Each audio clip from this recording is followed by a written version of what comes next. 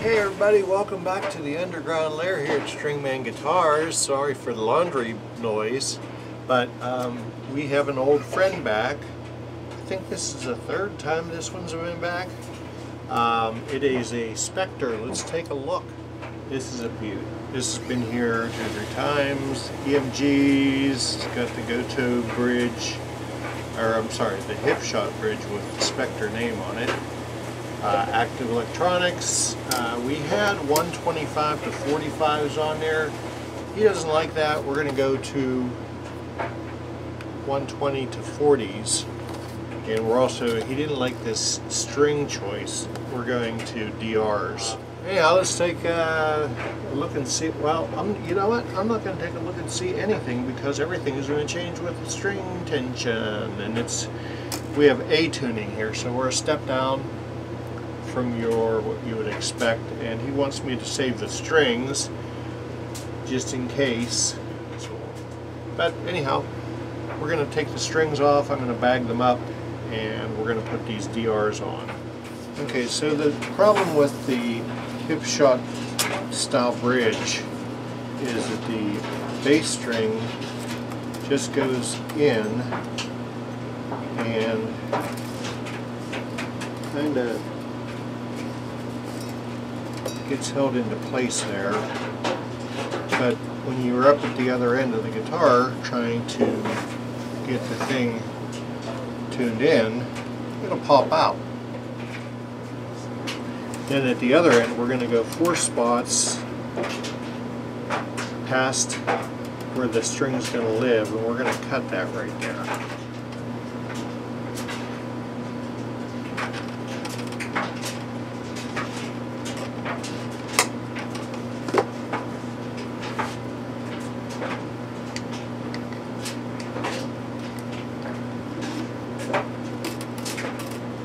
Down. See, you got a crimp there in the string. You're going to take your good old set of needle nose and you're going to crimp it more drastically. So you got a 90-degree bend.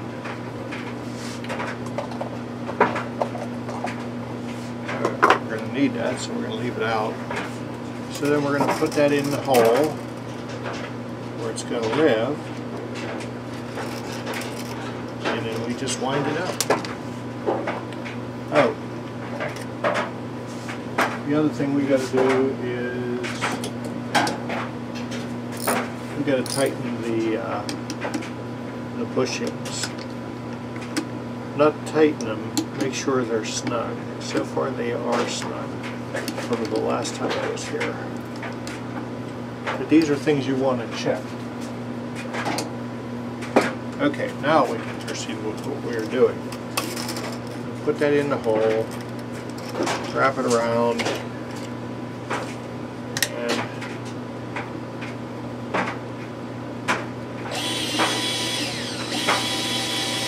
making sure you go underneath the string as you go.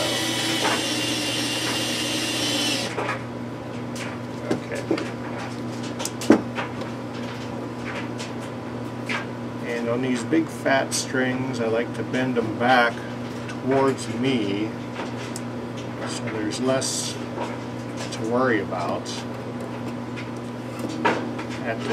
with your tuning stability at the nut. Move your tape over, and that's how that string is going to live. Then you move on to your next string and you repeat the process. I'll be back.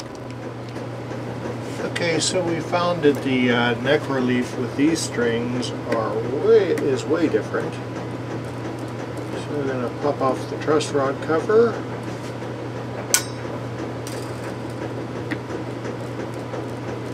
And we've already taken the tension off the strings. Now we're just going to tighten up the truss rod.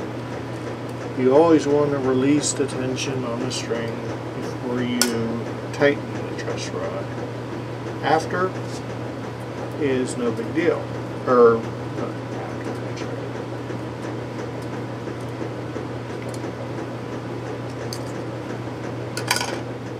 So now, what is this?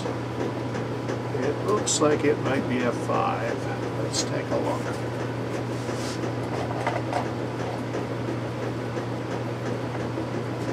Or it could be a 4 again. We've fooled so many times on these. That's a 4.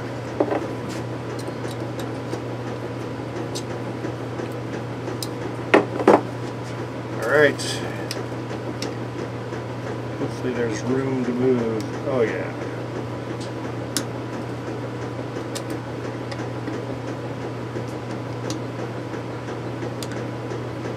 Give it about a quarter of a turn. Tighten everything back up. Okay, that's where we want to live. Let's see if we're going to tighten even more. Holding it to 17th, capo in the 1st, we're measuring it to 7th, and that is about right.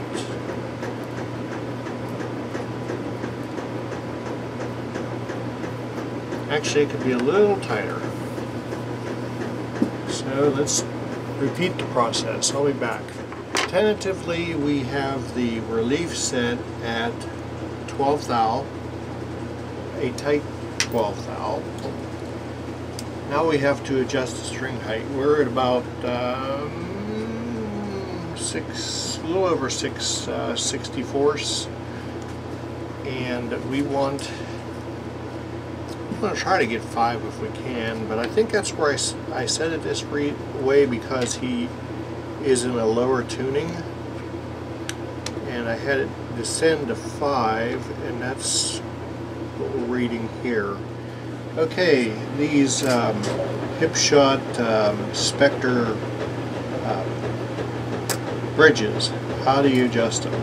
There's 2 set screws, and you want to loosen them both off, and that way you can raise and lower your saddle and move your saddle back and forth. Okay, after messing with this bridge and realizing that I have to go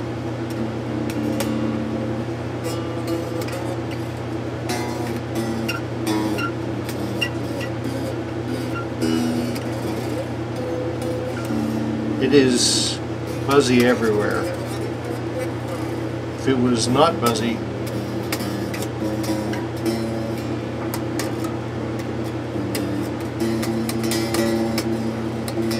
if it wasn't buzzy there, if it was buzzy here, I would say that we have to go up in string height. But no, I think we got too much, too flat. Our neck is too flat. So I'm going to go ahead and remedy that situation right now. Loosening the truss rod, you do not need to loosen your strings because the strings are actually helping the truss rod move easier. Let's see where that put us. Hopefully it puts us at about 14. Try the 12 first. Yeah, I think that's going to do it. I think that's what was the trick on the 5 string. Yeah, there we go. Okay, seems as we've got our intonation set, so now we can go ahead and tighten up the set screws on the bridge. Had to do some goofing around with the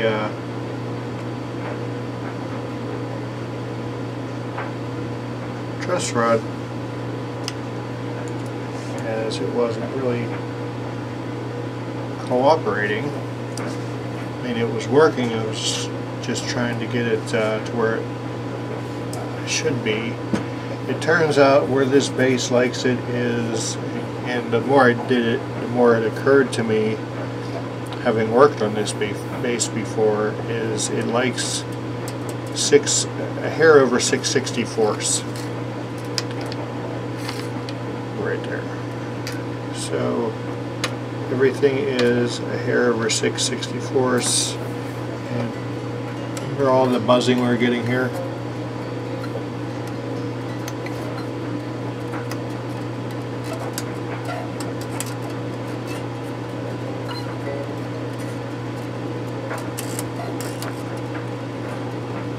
Other than the floppiness from the B string being tuned down to A,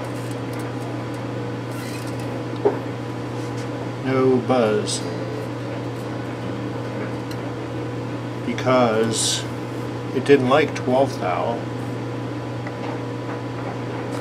it liked 14. And I just told you what the string height was. The last thing is our pickup height. Let's see where that would be. That's a bit high.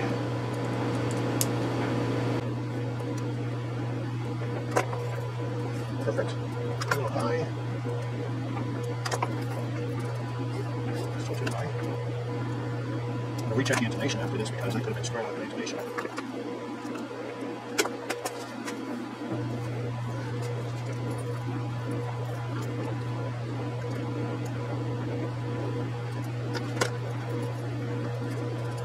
Too much. Good.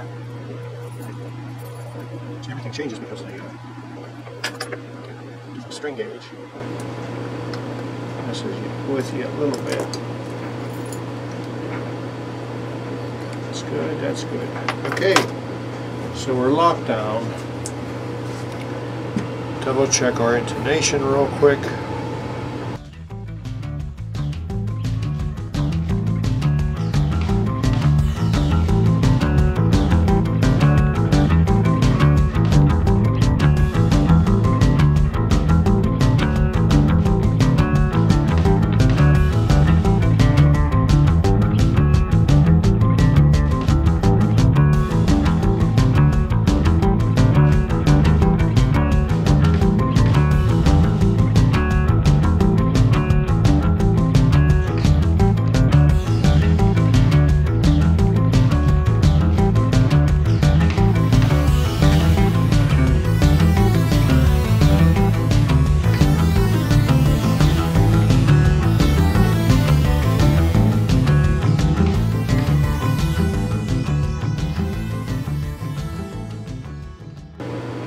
F is in.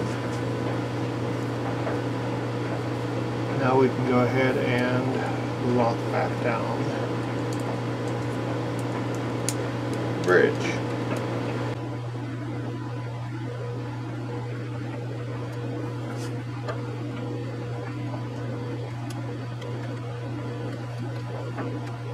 Go. There you go. Spector Eurobass 5.